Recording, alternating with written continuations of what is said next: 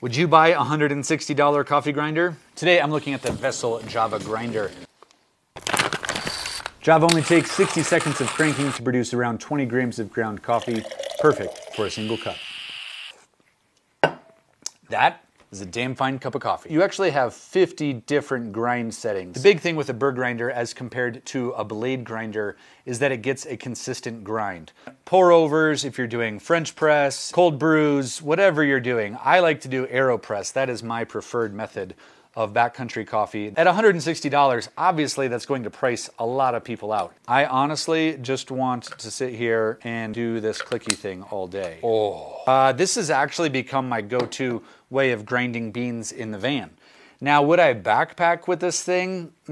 Probably not. It is just a little bit too heavy for backpacking. But for camp life, for van life, yeah, I'm just pretty stinking into it.